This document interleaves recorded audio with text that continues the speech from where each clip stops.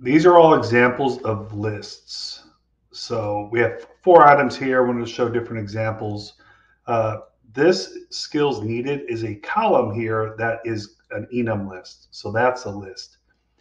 Any references to a table followed by a column itself is a list of column values from that table. You can manually construct lists with the list function. Then you can also use the select function as well, which is similar to the table list that you can create, but it's followed by a filter of some kind that reduces that list to meet a filter that you place in the function itself.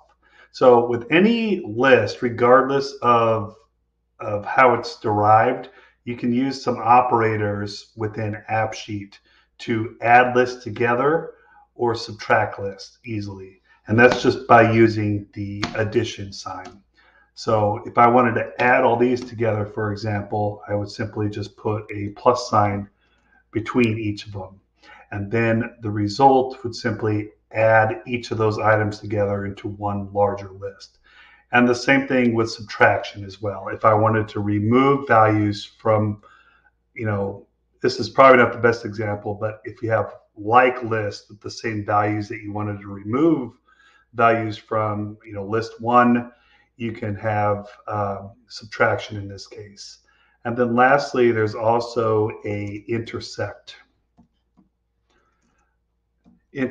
function as well that you can use where you can compare 2 lists. So input 1, input 2, they're 2 different lists. And then the intersect between those 2 lists are the values that are the same. That is a resulting list where the values are the same. So those are the fairly common list functions to use. And lastly, there's also, if you have any list and you knew the order of a specific value in that list, say you have a list of 4 items and you wanted to pick the second value out of that list, you could simply use the index function, where the first entry is referencing a list and the second part is the index that you're going to extract the value from. And the result from that is no longer a list, it's a single value, so it's a string value that can be used in your app elsewhere. So hopefully that helps, and reach out if you have any questions.